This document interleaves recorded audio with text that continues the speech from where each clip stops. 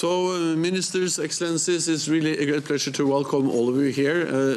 We highly value the partnership with the Indo-Pacific partners of NATO, Australia, New Zealand, South Korea and Japan.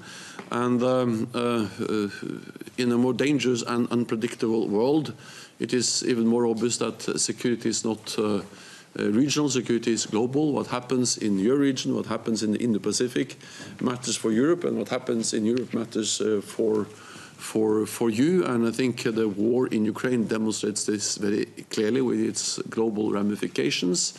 The fact that we also see that China and Russia are standing closer together makes it just even more important that we are standing together as partners, NATO allies, and you as four highly valued partners. So I welcome this opportunity to meet with you. I also welcome the fact that last year was the first time ever the heads of state and government from your countries participated in the NATO summit.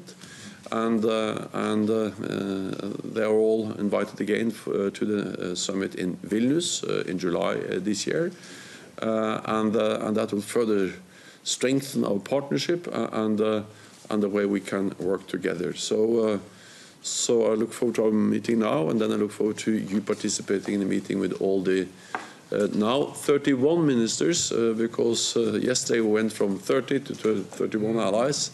And then soon also Sweden will join, and then we are 32.